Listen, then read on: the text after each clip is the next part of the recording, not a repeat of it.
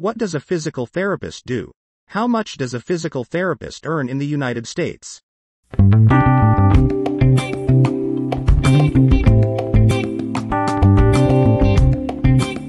A physical therapist assesses and treats patients who have recovered from an injury, disease, surgery, or other ailment.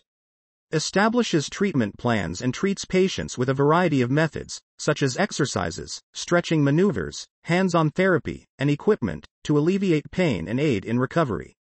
As a physical therapist, you will collaborate with physicians, case managers, and insurance adjusters. Documents and reports on the progress of patients. Physical therapist may also be in charge of physical therapy assistants, aides, and athletic trainers. A doctorate in physical therapy is required. Physical therapy requires a state license to practice, usually reports to a manager in most cases.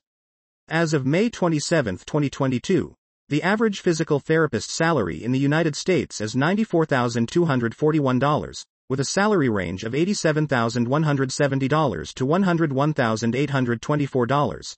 Salary ranges can vary greatly depending on a variety of factors, including education, certifications, additional skills, and the number of years you have worked in your field. Thanks for watching. If you found this video useful, please like and subscribe.